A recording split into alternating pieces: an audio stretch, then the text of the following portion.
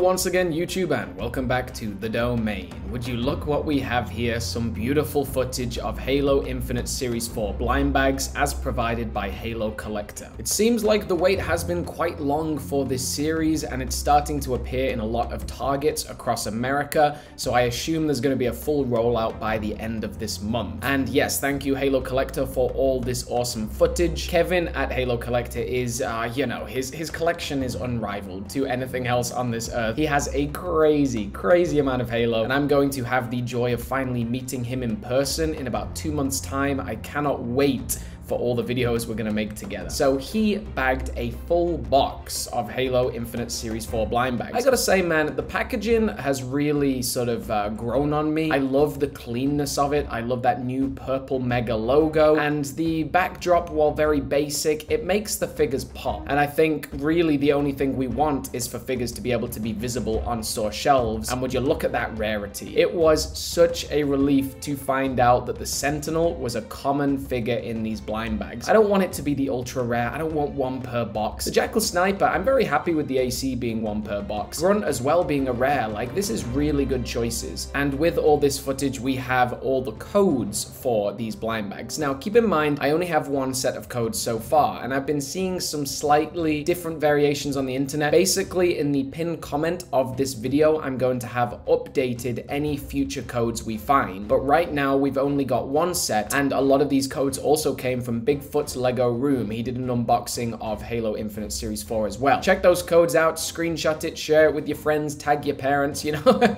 Let's get this information around. These are the codes you need for Halo Infinite Series 4. And again, I'll add more in the comments if more are found. We're gonna start with the Marine. So I'm gonna just give a basic overview of these figures. My full review will come when I finally get these in person, but I wanted to give a little analysis of them to begin with. And thank you, Kevin, for all this gorgeous footage. This Marine is just perfect, right? I love that speckled effect right across her armor, and it is a female torso and has the new mask. This is such a great head mold, first debuted in the Banished Garrison pack, and just looks exceptional, right? I'm going to army build so many of them, especially the fact that it comes with a commando rifle. Then we've got a new weapon, the Ravager, that comes with the green Spartan Recon. I love Recons, I love all Recons, and this one is no exception. I think this is a really great figure. I am particularly enjoying how all of these have a color scheme. They feel like they all fit together as one set. You know, the colors of the second half of his limbs are the same as the Marine. Really nice. I love that touch. It's quite similar to like Warrior and Challenger series, all those ones where it was sort of all one color coordinated set, and I do respect that. So this Recon looks great. Some good highlights on his knife and a few pieces on his helmet. The visor looks clean, and I can't wait to get that Ravager. The third figure, oh boy, we've got the Sentinel. Now I know a few people are disappointed that it doesn't have a Sentinel beam at the bottom. Apparently Mega said they would have had to remold the Sentinel beam to do that. I think in the future we might get that, but this is the second ever Sentinel we've ever got, and the first one was only in a random battlescape. Like, no one has it. So this is a great chance for Mega to reintroduce the Sentinel, and also Mega, you know, loves doing micro builds, and this is essentially a micro build, but an actual figure. Next, I want Warden Eternal and a Guardian. I want so many different things. But this looks great. I love the blue stud. You could easily switch that out for a red stud, and the Sentinel has so much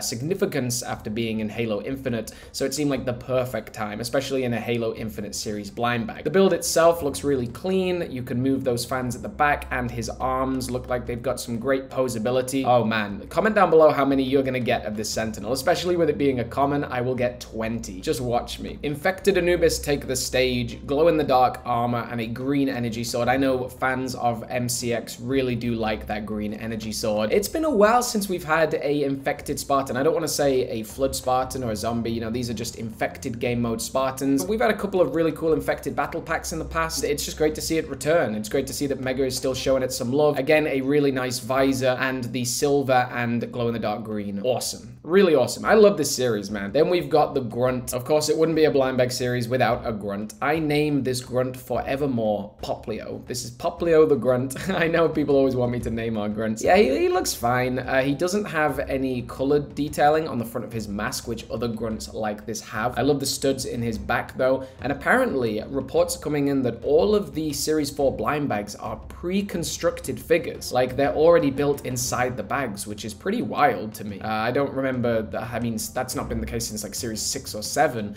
So really strange direction for Mega to take, but let's see where it goes. Yeah, that Grunt is pretty basic, but every series needs a Grunt, and the last figure is the Jackal Sniper. What I didn't realize about this Jackal Sniper when it first came out was that it has those little blue painted applications on its mask, which I just think is a great touch. He should have definitely come with a Banished or any kind of sniper rifle that was in Halo Infinite. It is quite bizarre that we have a beam rifle instead of a stalker rifle, but I know Mega's production or their new mold budget is quite tight. This is probably my favorite, well, it is my favorite AC figure that we've had in Halo Infinite series blind bags so far. We've had the Chief, a Trailblazer, and a Brute Chieftain, but this one's great. I've never seen a AC figure with just such a tiny amount of detail. Honestly, this is a quality series. Yes, Mega stepped it down to 6 figures, which I'll always say I am not a fan of whatsoever. There should have been more, but again, this is a really great series, and I'm sure whatever decision Mega made was in their best interest. Let me know in the comments down below which of these figures is your favorite, and how many Sentinels are you going to army build, because I swear there is no limit for me, especially with it being a common figure. The rarity in particular is the best decision made in this series, as well as that Marine. I'm really excited to collect them all. Thank you very much for tuning in today. This was another video with TheDomain. Thank you so much for all the support on my videos recently, and another big monster shout out to Halo collectors Kevin Hurd. Thank you so much for this footage. I cannot wait to meet you in person in 2 months' time. And guys, I'm going to play the original reveal that I did for these figures after this is over, because I just really enjoy that video, and it's just a really great showcase, really great